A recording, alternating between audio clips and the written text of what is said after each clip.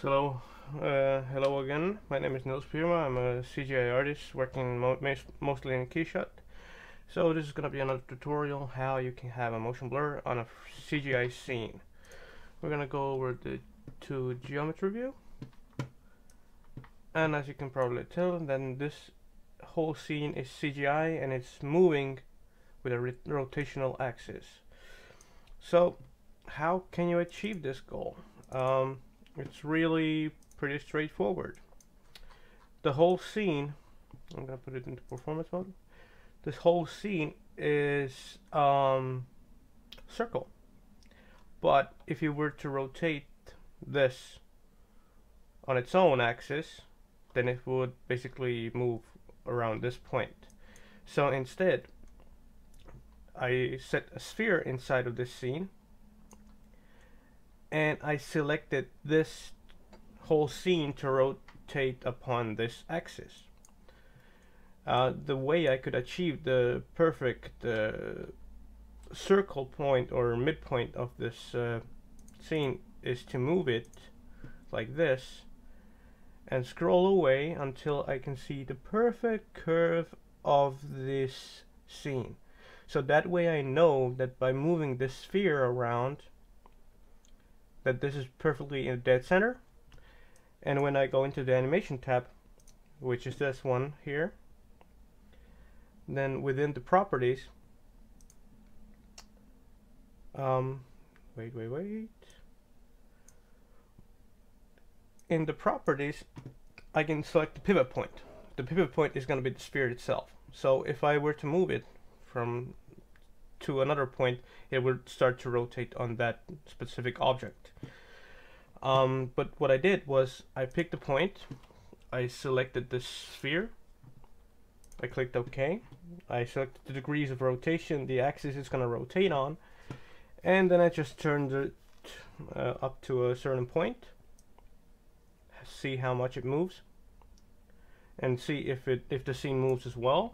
I'm going to put it into geometry mode as well and move it around, and I can see that the car here and the cameras are perfectly in place where I want them to be, and that the scene is actually rotating on that axis, and it's using the sphere as an origin point. So that's basically it. That's how you can, if you have a circular scene or some kind of a moving scene as well, then you can use select the sphere, put it into the pivot point, pick the object you want it to rotate, and move it around, see if the circular spot is correct, and that's basically it. Nothing more to it. So yeah, you can go out and do a trial and error run. I have textured this point to look exactly like I want.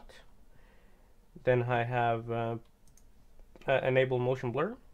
I've taken a look on how it looks in the preview. Let's see if I liked it or not.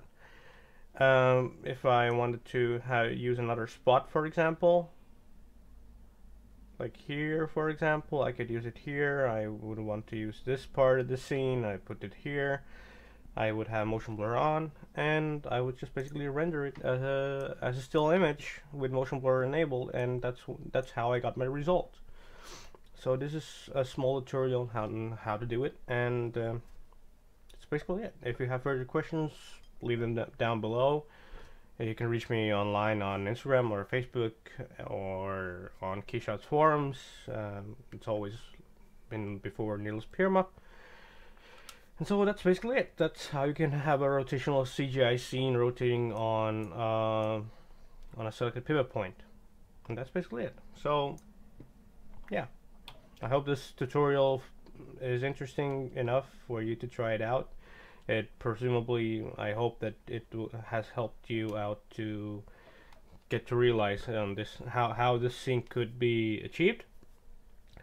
And so yeah, that's basically it. So stay tuned for another small and really easy tutorial on how to do this.